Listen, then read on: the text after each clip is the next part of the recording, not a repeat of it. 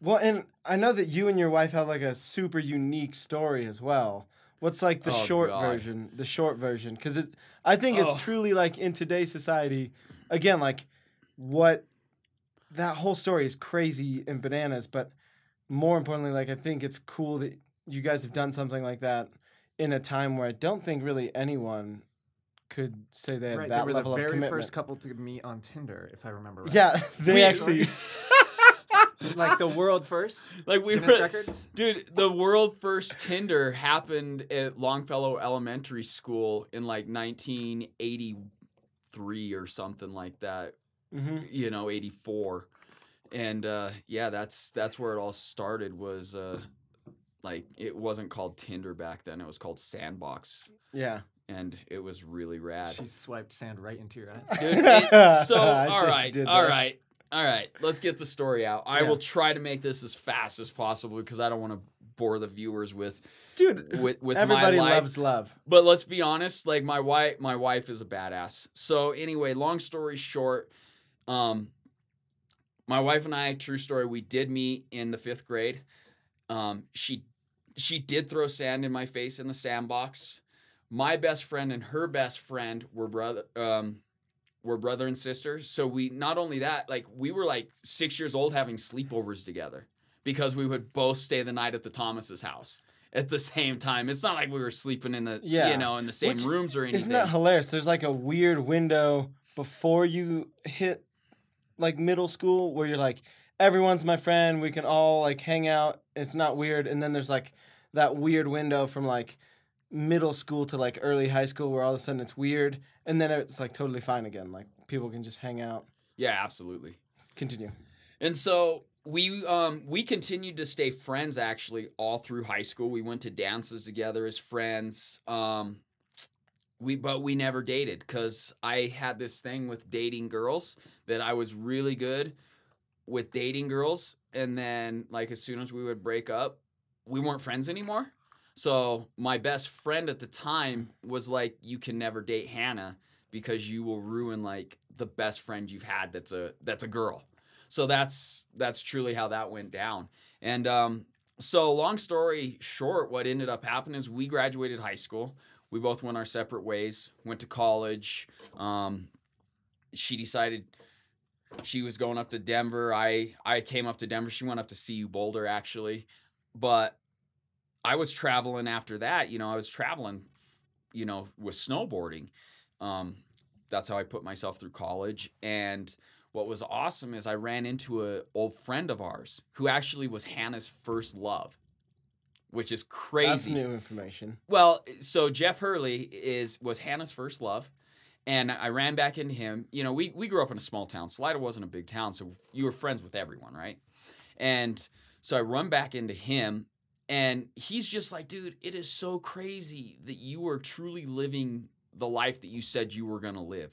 I wrote an essay in 2nd grade that said, I'm going to draw pictures, ride a snowboard, and a bicycle for a living. Like, that's what I'm going to do with my life. And what's so crazy is my mom still has that little essay / paragraph / I could only write like 2 sentences. So I wrote really big to take up a whole page to make it look like it was a paragraph, She still has There's going to be a that. link to that. Post that on Instagram. Yeah. She actually still has that in a shoebox with like all of my tickets for noise pollution from like high school. Oh, that's great. Which is really, really awesome. But yeah, I don't know where I was going. So with you that and whole- Jeff Hurley, you meet and you're like, dude, like it's we so crazy run you're back living in. this life. Yeah, he's like, we run back into each other, right? And it was at a Special Olympic event, and he's like, he came up and he tapped me on the shoulder, and I turned around and he's like, dude, what are you doing up here? I was like, I'm volunteered with the Special Olympics. And he's like, that is so rad. I've been seeing, it's awesome that you're traveling the world snowboarding and doing all that shit. And I was like, what are you doing? Like, we need to go back to Salida for the weekend because we were at Copper Mountain at the time.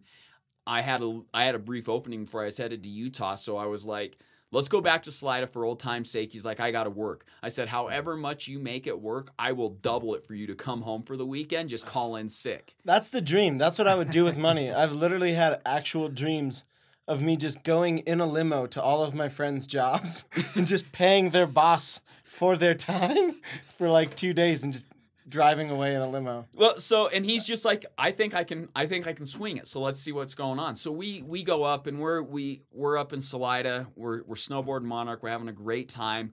We go to our favorite little restaurant in Salida, Patio Pancake. We're having breakfast there, and of course, like a lot of our friends from high school are still in Salida, and one of the waitresses there still, comes up and we're just bullshitting, and she goes, and Jeff goes, are you ever going to get married? And I'm like, I will never get married in my life unless I run back into Hannah Johnson. I said, if I run back into her, I will ask her to marry me on the spot, because I hadn't seen her for 7 years.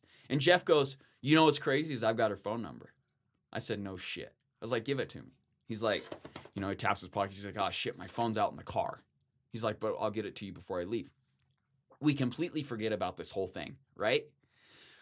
We go our separate ways. Like, he forgets to give me the phone number. We go our separate ways. Well, here's what's crazy about this whole thing. 3 months later, Hannah and I run into each other at FIBARC. Hadn't seen each other for 7 years. 3 months later, we run back into each other. Little boating festival that happens. I went back every year. She never went back. And we run into each other, and it was like, holy shit, I'm going to marry this girl.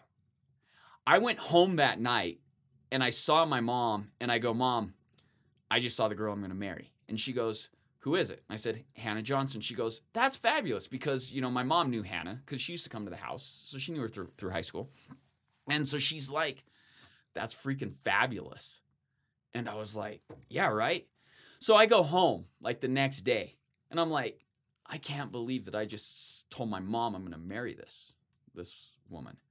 And I'm like, I can't be doing this shit. I'm 24 years old. I'm on top of the world. I'm traveling the world snowboarding. I'm having a blast. I'm going to California. I love that you tried to run away. You're like, oh yeah, no. I'm running. True story. I'm running away. I am going to run away from this whole thing, right? Because I remember the conversation with Jeff. I was like, if I ever run back into her, I'm going to marry her on the spot. And I'm like, holy shit, this is like really weird. I haven't seen her for 7 years. Magically run back into her. I was like, I'm going to California. So I go to California, and my clothing sponsor at the time had just amazingly beautiful women as for the sponsorship. Like he was friends with like all these Perfect 10 models. And so I was like, that'll get my mind off of her. You know what I'm saying? Like, hang out with beautiful women on the beach. Done deal. All of a sudden, I can't get my mind off of her. I fly back home, and I'm telling you, God set this whole thing up. Like, literally, God put Hannah on this earth to be my guardian angel and to be the love of my life. Because as I am getting off of the plane, I am walking up the tarmac. My phone rings. It's Hannah, and she's like, hey, quick question for you. You want to go see Kenny Rogers tomorrow night? And I'm like, yeah, shit, why not? Let's go see Kenny Rogers. So she comes down, we go see Kenny Rogers. I tell her about the story that happened when I saw Jeff, 3 months earlier. And she goes, oh, we've got to prank him. So I said, okay, let's prank him. So we call him from the Kenny Rogers concert. I love what that says about Hannah, right? Like, that's... You told her that you told your friends you're going to marry her. And she's like, oh, yeah. Yeah, so that's exactly how it was. And so we called him. We called Jeff back, and we're like, hey, so here's the deal. I ran back into Hannah, and I know John Elway. And he's like, yeah, of course. Let me guess. You got up on stage at Kenny Rogers. Yeah, I got up on stage at Kenny Rogers, and I proposed to Hannah at John Elway's induction into the Hall of Fame. And he's like, of course you did. And I was like, and she said yes. And he's like, no fucking way. He's like, that is awesome. Like, he was so stoked about it. He was on like cloud 9. And I'm like, also, I love that it's who you are, that's not weird, right? Like, the story of like, yeah, I crashed John Elway's party. And this is like when John Elway is on top of the world. And it's not like he's anywhere Yeah, he's less, but like I love that like who you are as a person. You would not have any confidence problems crashing John Elway's party. That is a genuinely believable story. It's like, John, sorry, you're going to have to. I know you're getting a key to the city and you're going to the Hall of Fame, but I got to propose to my wife here. Oh, Sorry, take a back seat. But so we pull this prank on him, and he's like, that's awesome. We should have a party for you guys. And we're like, yeah, absolutely. He's like, my parents are coming up to town next weekend.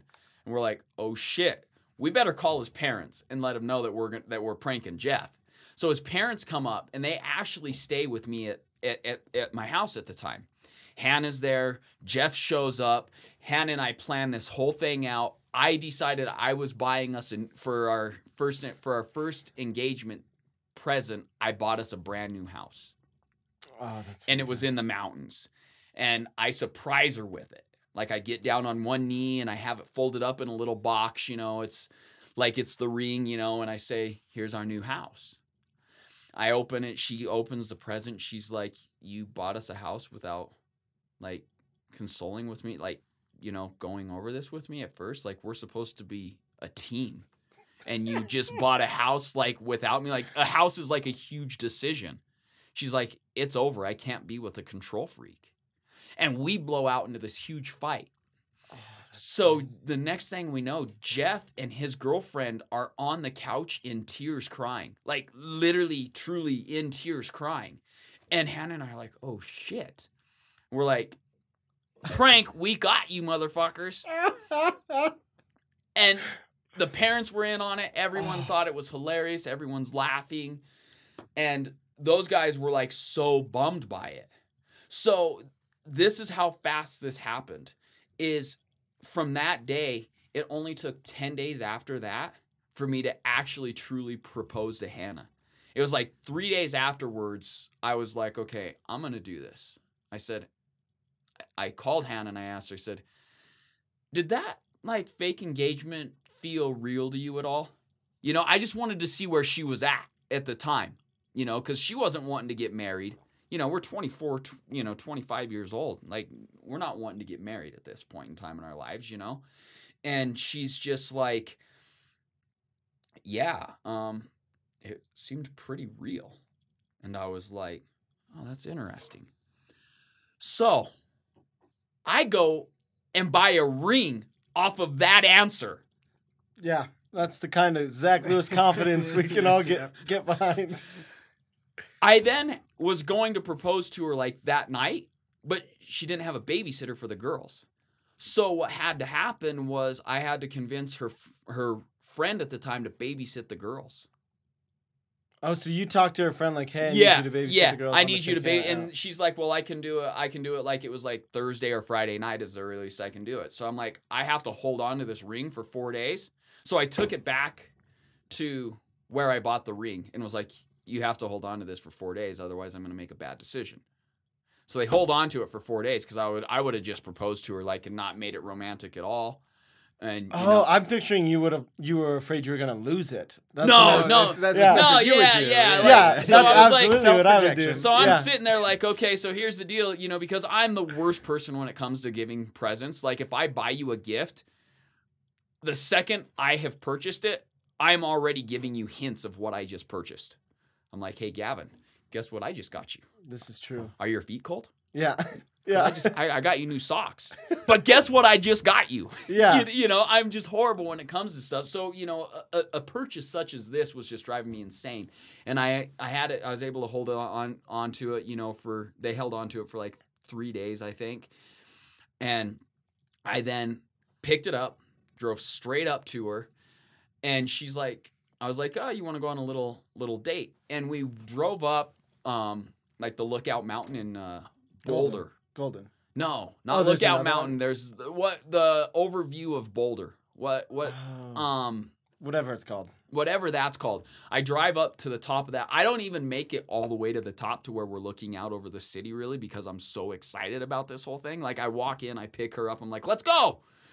And I take her up there and we get like 3/4 of the way up the hill and I'm like, I can't. I'm so screwing this surprise up. I'm pulling over right here. Like, we can kind of see the city, but we're not at the top of the hill. And she's like, what's going on? And I just kind of looked at her and I go, huh. And all of a sudden, I pull out a box. I pull out the ring. I didn't even say anything to her. And she looks at me and she goes, are you shitting me? And like, she knew exactly what was going down. And she goes, are you shitting me? And I said, no. And she goes, yes. And she opens the box. I didn't even say, will you marry me? She just knew. Like, she knew what was going down. And she's like, yes. And what's crazy about this whole thing is we hadn't even said, I love you to one another yet. You know what I'm saying? Like, yeah, we had said love you. You know? Yeah, like when we hang up the express phone. that you care for each other and all that, but like Right. never in like a romantic way. Right. Like, exact same way when you and I hang up the phone and I'm like, love you, buddy. Yeah. That's exactly how we did this whole thing. Like, we hadn't even said I love you to each other yet. We hadn't even like officially gone on like a real quote unquote date. Dude, what do you mean? You drove 3/4 of the way up a mountain you can't remember. That's amazing. That's the most romantic thing I've ever heard.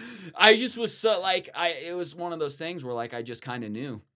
So we called Jeff up. Like, he was one of the first people we called, and he's like, yeah, fuck you guys. I'm not falling for that shit again, right? Oh. And I was like, no, literally, I'm calling you because I want you to be one of the groomsmen. And he's like, yeah, I'll be one of the groomsmen if it actually happens. And I was like, okay, well, just know in about a year and a half from now, you're going to be a groomsman. Because we wanted to get married on a Friday the 13th in the middle of the winter. That's what we wanted. That's hilarious. Right? Like, we were like, let's bust all superstitions here. That's like, I just heard Tenacious D does something similar before every show. They just go backstage and they just talk about what a terrible show they're about to have just to like bust through the superstitions. They're like, yeah, let's just get it all out of the way. Yeah. And so we said, let's do that. And the next thing you know, this all happened in, let's see, it would have been August when this when I proposed. And we were kind of planning the wedding a little bit, you know, just like talking about what we wanted to do. Well, Thanksgiving rolls around and we tell the family we've picked a date. And her parents and my parents are like, hell no, that's not happening. We want you married sooner. And we're like, huh? They're like, yeah, we want this to happen before then. And so Hannah and I are like, okay. So literally Thanksgiving, I gave Hannah's mom my credit card information. And she had the entire wedding planned for us. Got this beautiful mansion for us up in Telluride. Rented out like half of this hotel room for like all the guests to stay in, you know, that were coming up for the wedding. Got everything planned out. We were married January 15th. That's awesome. So like literally like 2 months after we said, here's when we're getting married. We actually ended up getting married like 2 months after we actually set the date of when it was going to happen. And the rest is history, you know? It's such a rad story. It's truly been like the best 15 years of my life being back with her, to be honest with you.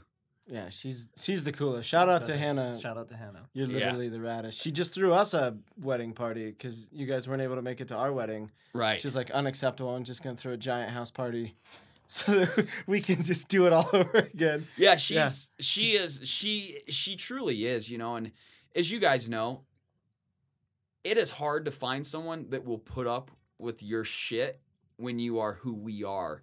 And we literally play on bicycles and snowboards and skateboards. Sleds. And sleds. And it's like, what are you doing today? I'm going sledding. You're a grown-ass man. Mm-hmm. It's going to be sick. We're going to be dangerous about it. It's like, it doesn't matter if I'm 40 years old. I am going to go light this trash can on fire and jump over it. Sounds like what could possibly go wrong. So it really takes a special type of person to put up with that. And Hannah, and the best part is Hannah doesn't just go with it. She truly, truly supports it. You know, she's just like stands behind me 100% on everything I do. And is just like, if I'm having a bad day, she's like, get the hell out of here. Call your friends. Go ride your bike. Go ride your skateboard. Go up to the mountains for the weekend. Go snowboarding. You know, do you come back happy and healthy? You know, and Oh, wonderful. That's everybody loves love.